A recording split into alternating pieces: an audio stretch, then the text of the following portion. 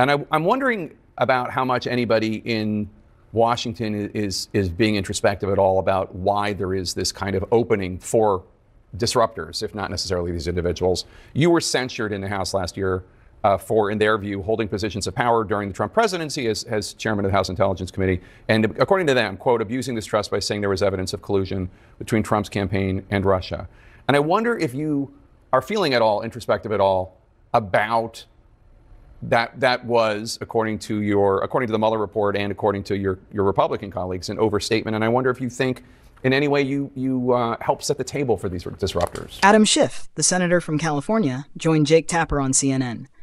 Let's watch and see what went down. First of all, it wasn't an overstatement. There is evidence of collusion. The Trump campaign manager was meeting with Russian intelligence and giving them internal polling data, just to give you one example. And the Mueller report sets all this out. It does say, quote, the investigation did not establish that members of the Trump campaign conspired or coordinated with the Russian government in its election interference activities, which doesn't mean that he didn't, that there weren't meetings, but they didn't find evidence. Mueller says that too. He says the fact that we didn't find proof beyond a reasonable doubt doesn't mean there wasn't evidence of conspiracy or coordination. So, but look, that's not what people were voting on. Last week, Megyn Kelly dropped a bombshell, reporting that Oprah was caught lying about being paid by the Kamala Harris campaign. Let's check it out. I'm a gun owner. Tim Walz is a gun. I did not know that. If somebody breaks in my house, they're getting shot. Yes, I hear that. I hear that. Probably should not have said that. But my staff will deal with that later. Yeah. How do you think the election went? Not talking about the election. Thank you very much. Oh, is it true that they paid you $1 million for the endorsement for Kamala? Not true. Not true, okay. I was paid nothing, ever. Do you think Oprah really didn't get paid? Or is there more to the story? Let me know your thoughts in the comments. MSNBC's Morning Joe hosts Mika Brzezinski and Joe Scarborough surprised their audience by sharing that they went to Mar-a-Lago to meet Donald Trump for the first time in 7 years. You'll want to hear what they had to say. For the past week, Joe and I have heard from so many people, from political leaders to regular citizens, deeply dismayed by several of President-elect Trump's cabinet selections, and they are scared. Last Thursday, we expressed our own concerns on this broadcast and even said we would appreciate the opportunity to speak with the president-elect himself.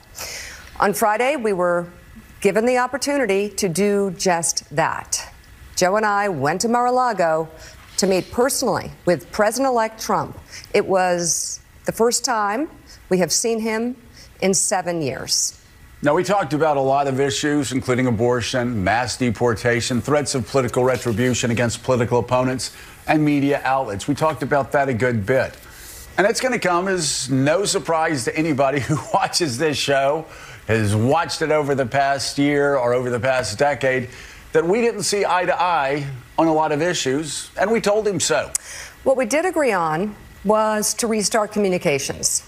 My father often spoke with world leaders with whom he and the United States profoundly disagreed.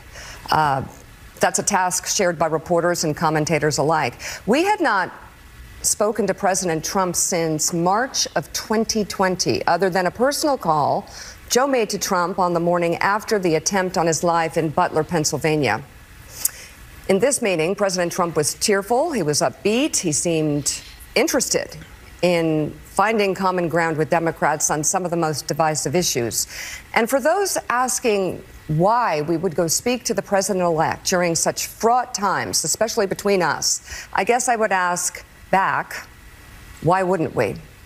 5 years of political warfare has deeply divided Washington and the country. We have been as clear as we know how in expressing our deep concerns about President Trump's actions and words in the coarsening of public debate. But for nearly 80 million Americans, election denialism, public trials, and January 6th were not as important as the issues that moved them to send Donald Trump back to the White House with their vote.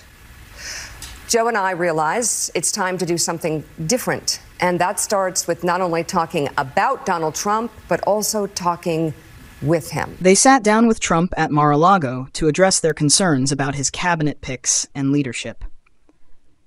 They openly admitted they've been critical of him, but felt it was important to have a direct conversation. The meeting covered key issues like abortion, deportation, and Trump's treatment of his opponents and the media. While they didn't agree on much, They acknowledged the importance of restarting communication in such a divided political climate.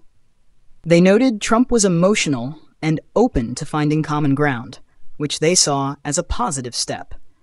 They also emphasized that millions of Americans voted for Trump despite controversies, and engaging in dialogue with him was necessary to understand and address those voters' priorities. The meeting highlighted the value of having tough conversations, even with people you strongly disagree with. If you enjoy this type of content, please like and subscribe. It really helps me a ton. Thank you for watching. See you in the next video.